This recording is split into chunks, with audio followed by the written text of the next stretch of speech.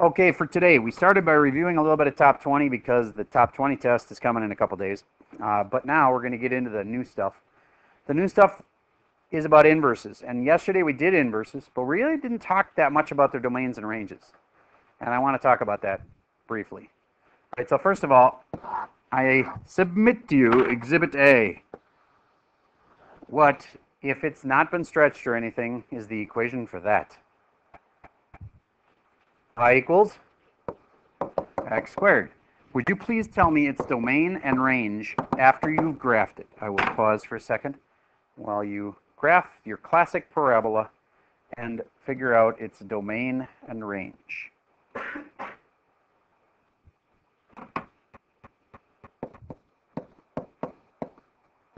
Negative infinity, positive infinity for the domain. The range would be 0 to infinity. And it can be 0, so you need a bracket there. Are you with me so far? Okay. Now, without even figuring out what it is, I could say this has an inverse because, you know what? Everything has an inverse. Every function that exists has an inverse. The inverse, the only one that would be weird is y equals x because that is the line you reflect over. So how would its inverse be? Well, it's kind of like the number 1. Does 1 have an inverse? It's 1 over 1, which is 1. So it has an inverse. It just happens to be the same as itself. That'd be the only exception.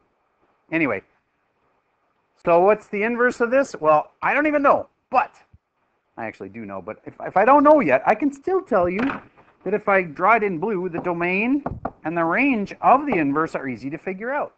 Do you remember what I said yesterday about this? You flip them. Because x's and y's flip places, the domain becomes a range and the range becomes a domain. Please go ahead and write the domain and range of the new function that you don't even know yet. We did talk about this one briefly yesterday.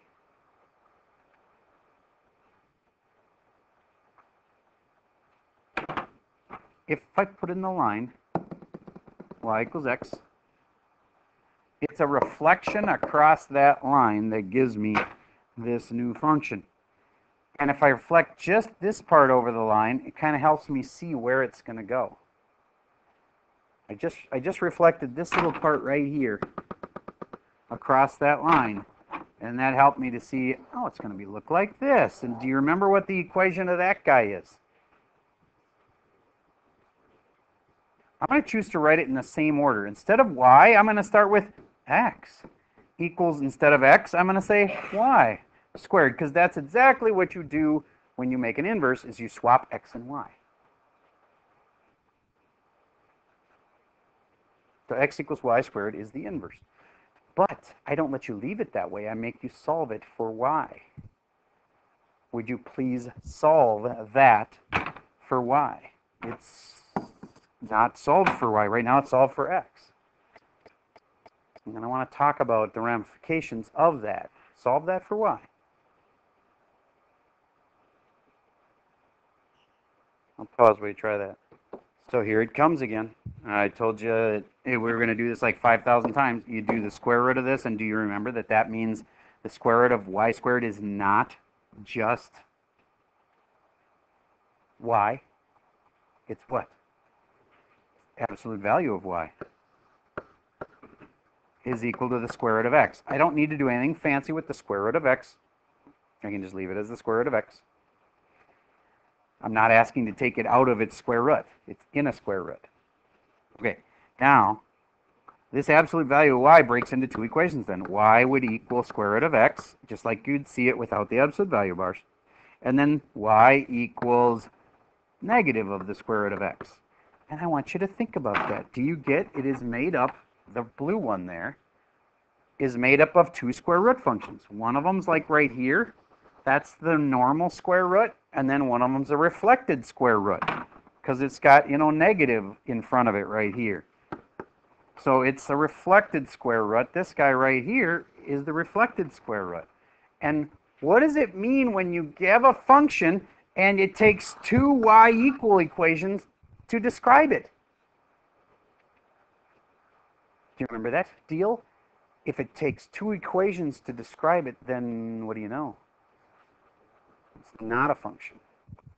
And I also could have told this is not a function, the blue one is not a function, because it wouldn't have passed the vertical line test. See, fails the vertical line test in a million places. All right, so moral of the story. When you have a function and you create its inverse, it does not always come out to be a function. Its inverse will exist, but its inverse won't always be a function. Now, there are special functions where when they do their inverse is also a function. And so they get a special name. It's called a one-to-one function. Was x squared a one-to-one function? No, because when we made its inverse wasn't a function. But there are some functions where when you create its inverse, the inverse is also a function. And therefore, it's kind of like, it's almost like a parent and a child both being perfect. They both are functions. The x squared is not a one-to-one function. All right. So, I think we are ready. If I've summed up enough of this, I want to go over one thing just to make sure this is stuck in your mind. What if I do r of m of x? What would be that little formula for figuring out its domain? We're not actually going to do the domain. I just want you to see if you can remember the formula for it.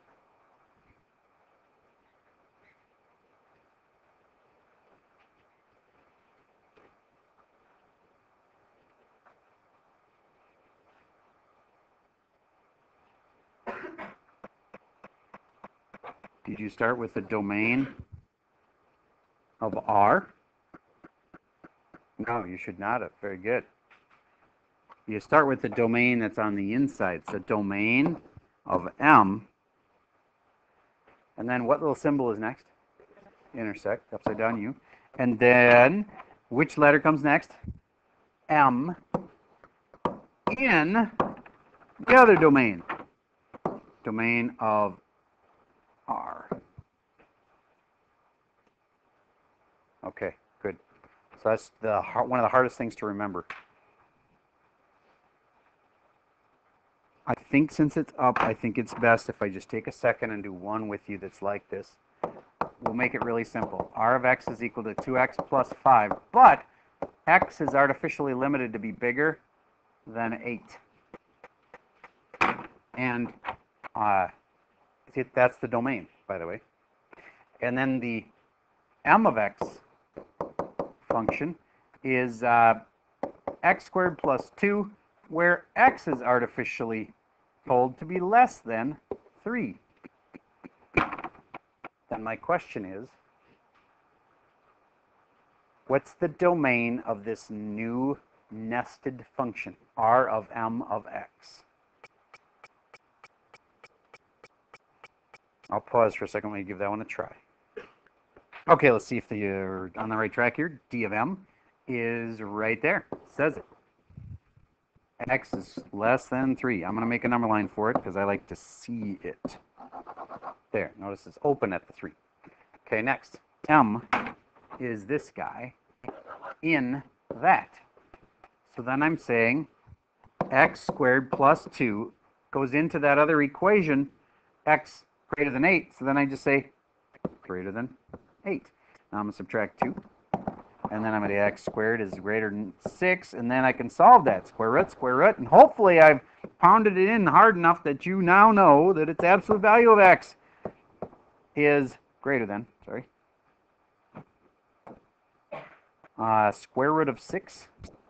And that means there's two answers. Absolute value of x breaks into x is greater than square root of 6, and x is less than negative square root of 6. I don't even know what the square root of 6 is. I can tell you this. It's bigger than the square root of 4, which would be 2, right? So then it's about 2 point something. All right, so now I'm going to make a number line for this. You think there's a mistake in it yet? You got a concern that it... Go ahead.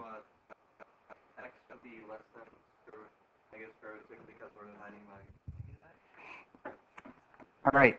the reason that this switches is, I think, your question. Is that really what you're asking, is why does that switch? Okay, so that sign switched because we made this the opposite of what it was.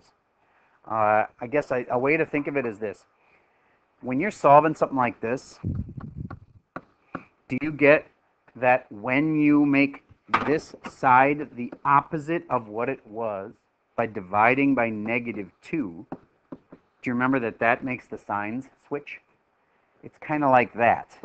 This makes this less than turn into a greater than when you involve an opposite of. You made that side the opposite of what it was. Bottom line, I can just show you that it works. You can trust that after you see an example that it will work. If I just say x squared, I want it to be less than 1. And what I'm telling you is that square root, absolute value of x is less than 1, because square root of 1 is still 1, right? That breaks into x is less than 1 and x is greater than -1. I think if I go back to the original here, you'll get that if I want x squared to be less than 1, it's got to be between, here's 1 and here's -1. And it's got to be something in between that if it's going to stay less than 1. So does it make sense to you that it should split into those two? All right. Try to show you an example of why it would. But now I just have to tell you, that's how it works. You do the opposite sign here, and therefore you need the opposite sign there. If you make something the opposite, then you got to switch it to the other sign. Okay, so final answer. I got to put this on the number line. I got square root of 6.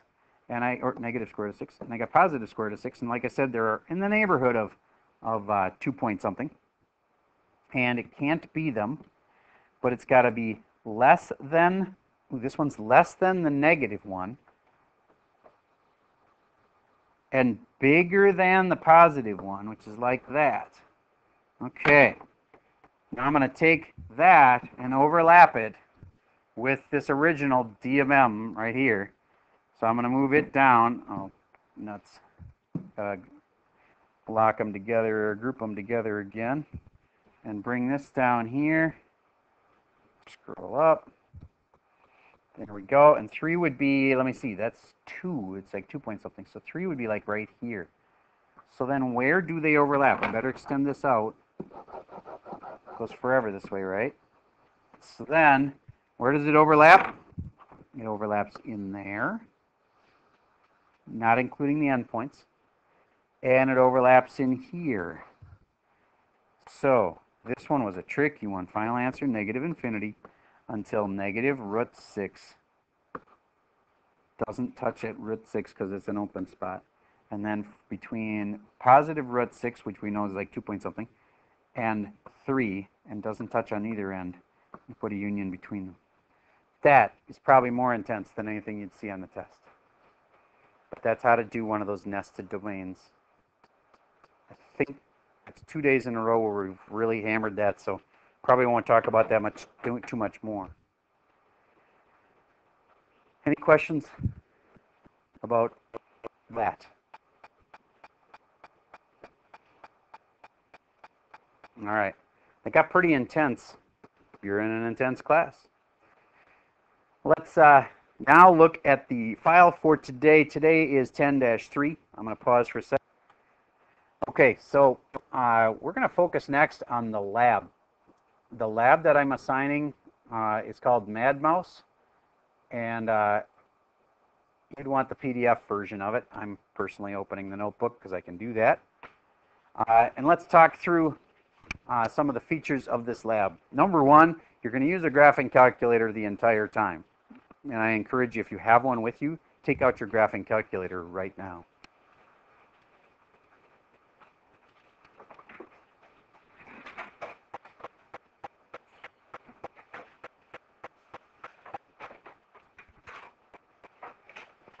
So I want you to picture the finished product on this.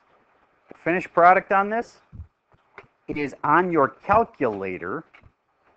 You hit graph, and it graphs 3 functions. This will be one of your y equals. This will be another one. and this will be the third one. And those three equations that are in your calculator will all mesh perfectly together. They won't have any gaps, because if this is really supposed to be a roller coaster and there's a gap in it, you'd have a problem, right? And so when it's all done, you're going to type those into your calculator and hit graph, and they should make a nice, perfect, like it shouldn't have any gaps in between it at all. So how do you get a equation to stop working like here? Like this is a parabola. This middle part's a parabola. How do you get it to stop working? How do you get, like, wouldn't a parabola keep going forever? You set your domain. Very good. Let's try to do that on the graphing calculator. So just go to y equals, and I'd like you to see if you can figure out how to make a parabola stop, like, on both sides of it. So first of all, we'll just graph a parabola. I'm going to pause while I get my graphing calculator up. All right, so I've graphed a regular parabola, y equals x squared. And what if I wanted it to stop being a parabola except in between those two lines? Like, let's say I want it to be from here, which is x is 2, to here, which is, sorry, one of them's -2, one of them's 2. And I want it to stop. Don't go forever. Any ideas? Tell me what you wish you could tell the calculator in words. You want to tell it the domain, okay? What's the domain about?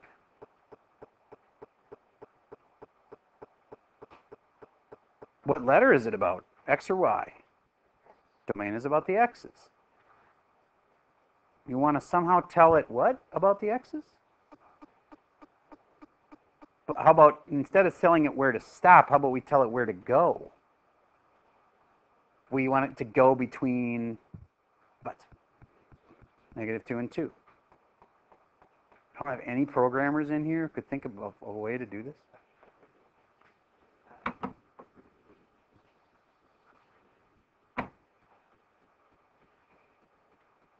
Yes?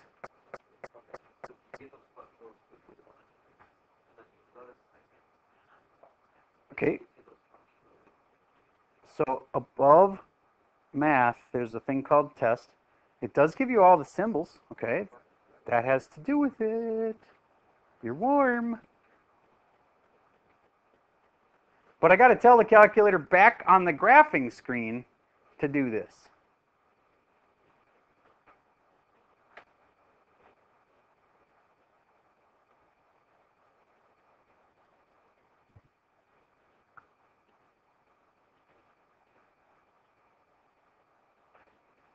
Ever had somebody tell you a riddle and not tell you the answer? Just annoys the heck out of you? Yep, you have. Because I just did. See if you can figure it out. Somebody smart in here is going to figure this out. And I think it'd be good for you to just play with it. There's stuff you can do that'll make it stop.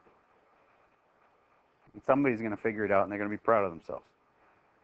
Don't spend more than like 10, 15 minutes messing with this. You don't have to. I'm just going to throw it out there as a challenge.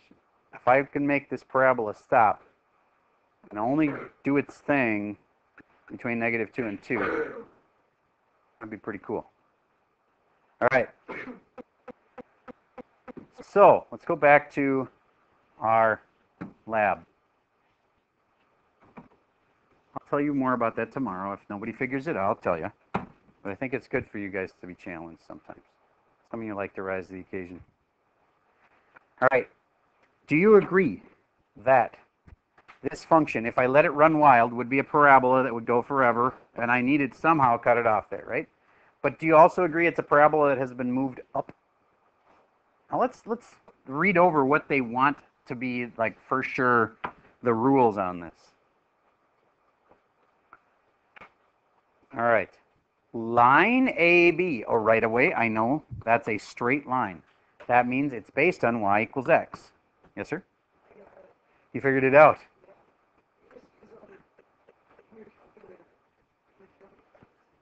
All right. So tell me your fix. I mean, just to clarify, there might be more than one fix. Somebody thinks they got it already. What did you do? You put in parentheses after it First I have to get down there. Okay, parentheses, x, second math. That's the test thing. Did you want did you start with greater than or equal to? Yeah. Okay, no, that's fine. X is greater than or equal to, wasn't it negative 2? That was negative. Okay, so negative 2. X is greater or equal to negative 2.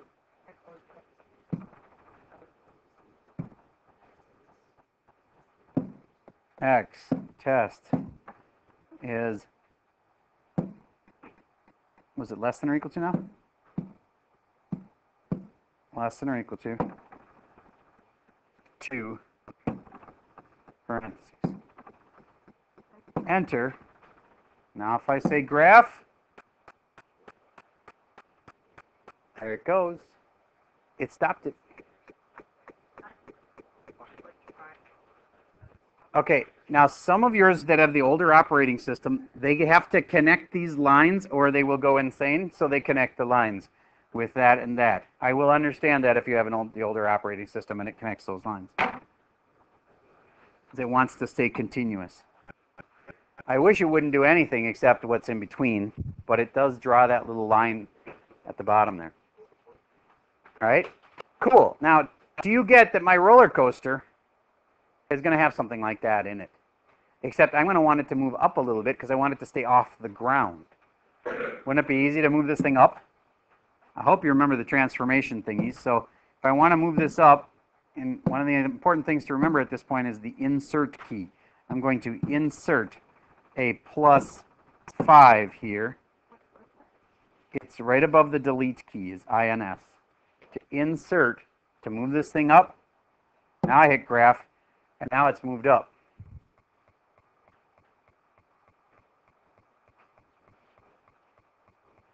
Whoa. Why did it do that other one? Okay. I'm going to go back here. I wonder if I need to put that all in parentheses or something after it. I know what it's doing. It's multiplying my domains by 5. So yeah.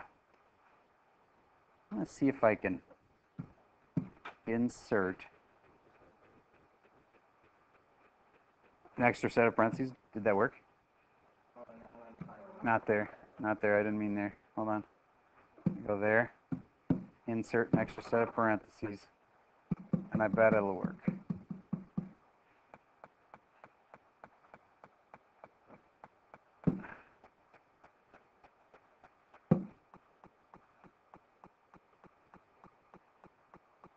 Nope.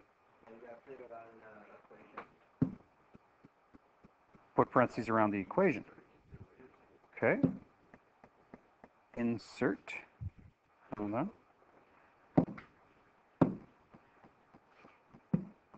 You know what this lab is like? Yeah, we're still going to do that.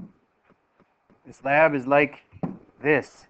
A ton of, okay, I got to try to make this work.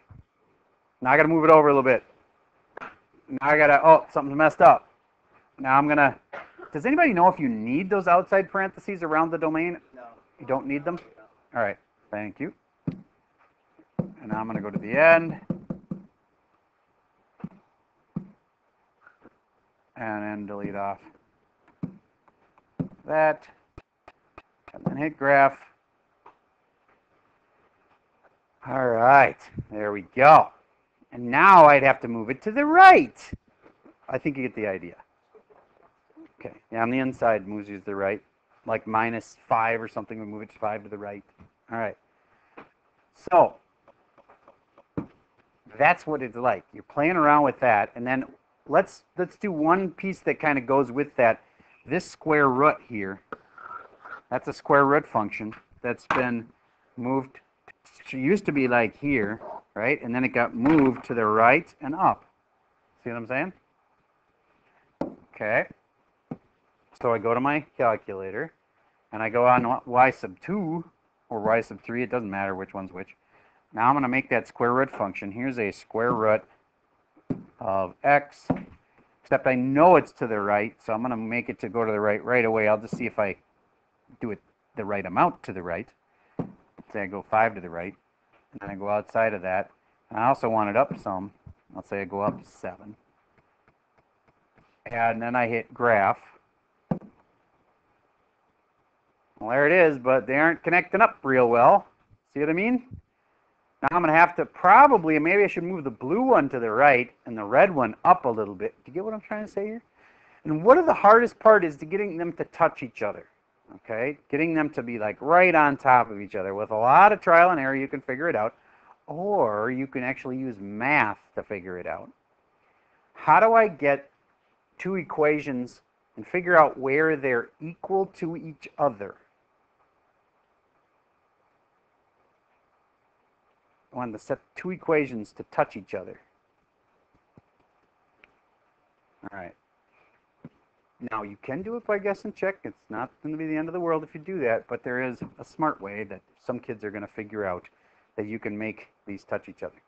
Now, this is an important moment where I have to, even though I'm very tempted to just say, see, look how you can do this. It would be really easy if you just did this.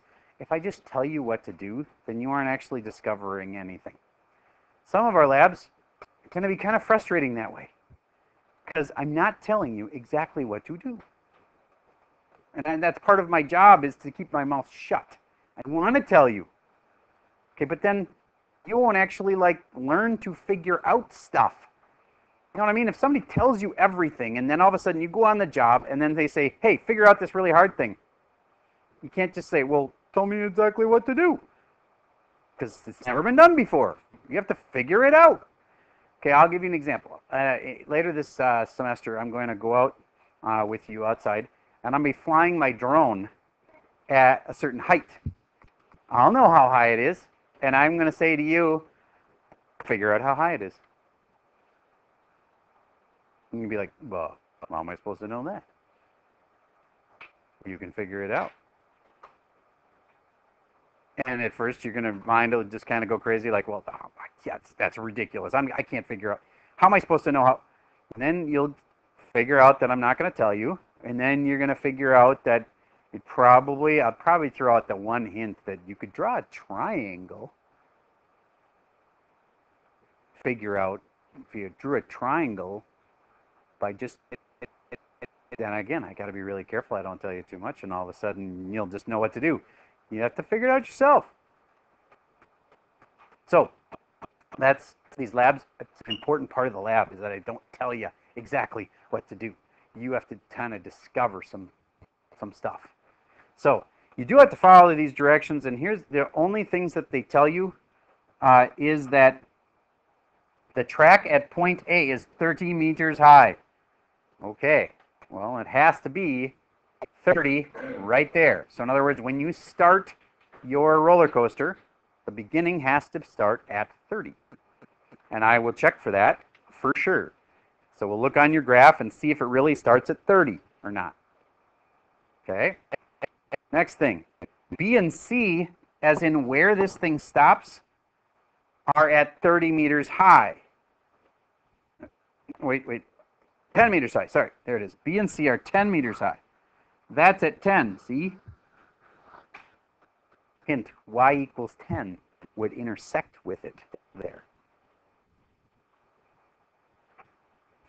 And then, last but not least, point D is 25 meters above ground level with a nearly zero slope. Do you get if this is really a roller coaster? It should be pretty flat at the end so the car can slow down and people can get out of it and stuff. You don't do that on a hill. You do that on a flat spot. Okay, so at the end of your roller coaster, it needs to be pretty flat. And it wants it at height of 25 for the roller coaster to be done. Those are the things we're going to be looking for. It doesn't mean a certain function has to look exactly this way. Some people are going to make this steeper or narrower than others, and that doesn't say you can't. As long as you do everything it says, those little requirements, then that's good enough. All right, so if I were you, I'd probably start getting my parabola. We already got it on the screen, right? I get my parabola budged over so that it hits right here at heights of 10. Okay, And then I might make my other pieces to fit it, like the square root. Just figure out how to get the square root moved over so that it hits exactly there. Doesn't say anything about these numbers. You can pick those numbers. Again, I can't mark it wrong if a kid uses, 5, 10, 15, and that's fine. But if those aren't working nice for you, you can pick anything you want. So you can use any numbers you want across the bottom. All right. And when it's all done, what's in your calculator can be a big part of your final answer, but you have to finish by doing all the steps, which is state the purpose in your own words. Remember that I won't give you credit for just retyping exactly what they said. I want you to think about what you're supposed to do and then say it in your own words. And then sketch. You may, in this case, take a picture of your graphing calculator as your sketch, but I would warn you that the sketches always say that it has to be labeled. If your calculator isn't labeled on the X and on the Y, you better draw it in. You know what I mean? Because labels is part of it. It says it right there. You got to have labels. Procedure. Remember, if a lot of kids get confused on this, you might want to write this down if you pulled up the lab file. Procedure means what you did in words. You say in words what you did. Calculations was where you actually show, here's how I constructed my formulas, because in this case, it's pretty much about making me 3 formulas and their domains. And then conclusion and reflection, the conclusion always needs to restate the actual conclusion. Here is my final product. And reflect on 3 math-centered things that you learned. And those can't be vagaries like I learned to use functions. And one of them can be how we could improve this lab. You don't have to do that, but that's, if you're like running out of things you feel like you learned, then tell me how we could have made the lab better. Maybe I will. I've taken some of those suggestions. Okay, so there's a description of the lab. Do you remember when I said the lab was due? Monday. That way, you don't have to stress about this between now and the test. And after the test, you have something you can do for your homework. Okay, so once you're done with the test on Friday, then you can go into full gear on getting this puppy done for Monday. All right? Okay. Now, in our last few minutes, let's do a little bit more review. There was an easy kind and a hard kind of these. F times g of x, f plus g of x, f minus g of x. Those are all the easy kind. What was the hard kind for domain? Other than that one that has the nasty formula, there was one other kind that was tricky. F divided by g of x. On the first 3, all you had to do was overlap the 2 parent number lines. F of x and g of x, they're domains, you just overlap them. But on this one, it had 3 number lines. The f number line, the g's domain, and one more thing. Do you remember? What was that one more thing that could go wrong and mess up your function, and therefore we need to factor it into the domain? All right, so here's the f function. I'll keep it simple. Here's the g function.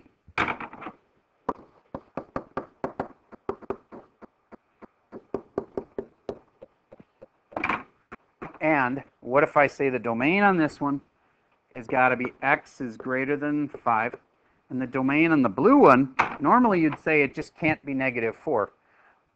But I'm going to say it's a given domain that x has to be greater than 2.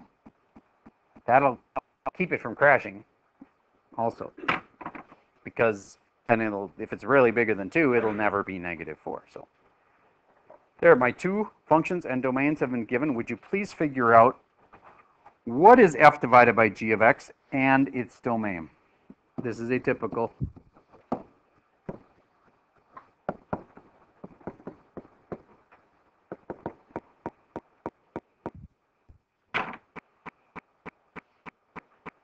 If you can do nothing else,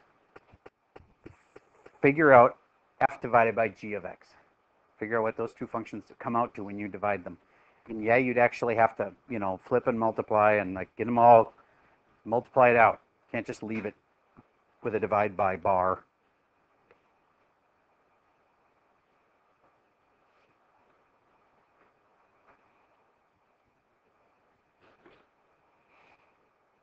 Good news for homework for tonight. The only thing that you have to do is clean up any old homework that you had. I'm not assigning anything new other than, if I were you, I'd start the lab tonight. And if I were you, since I had nothing else to do tonight, you might want to do some top 20 review. Pick any of those that you're still pretty bad at, practice those for a little bit. I know for some kids this means, cool, he didn't assign any homework. Okay, but then I hope you rock that top 20 test.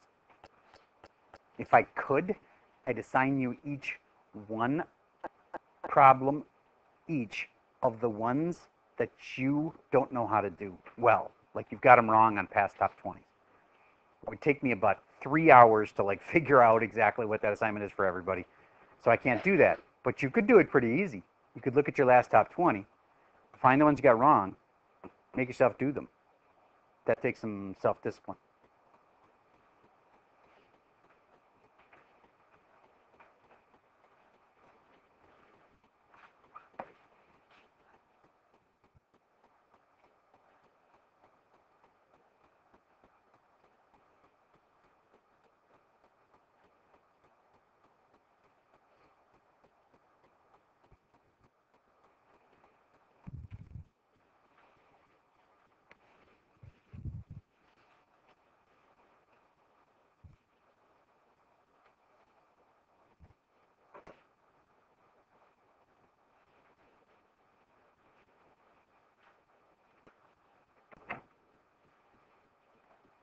Here's the function, 3x minus 2. That was the f function. Now I'm dividing by the g, which is x over x plus 4.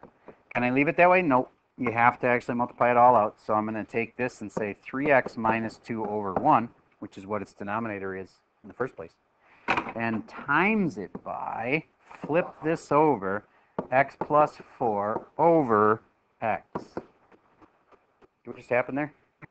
That was a flip and multiply. Now, that times that will make 3x squared. That was the first.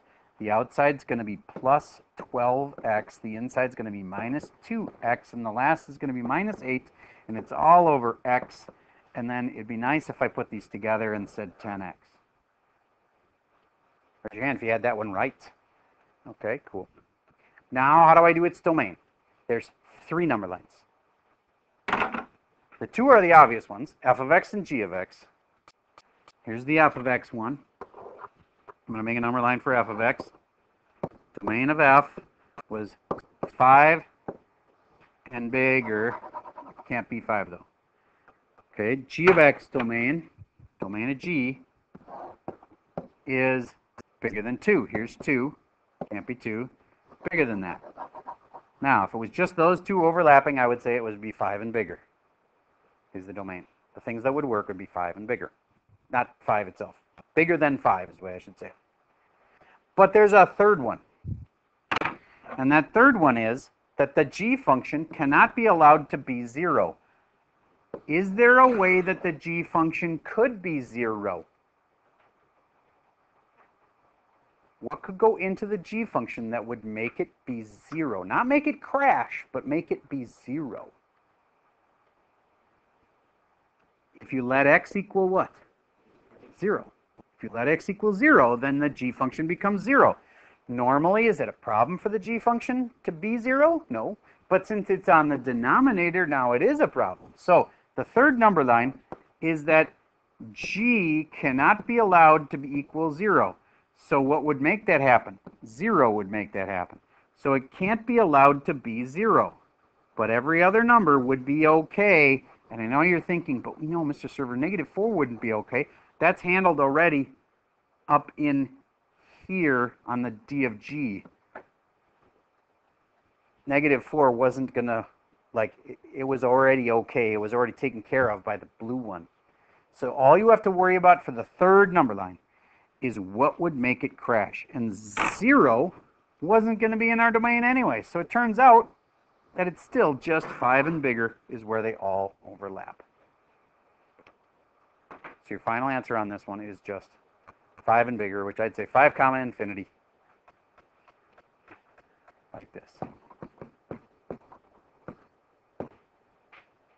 So in this case, our third number line thing didn't even make it change. Usually it makes it change.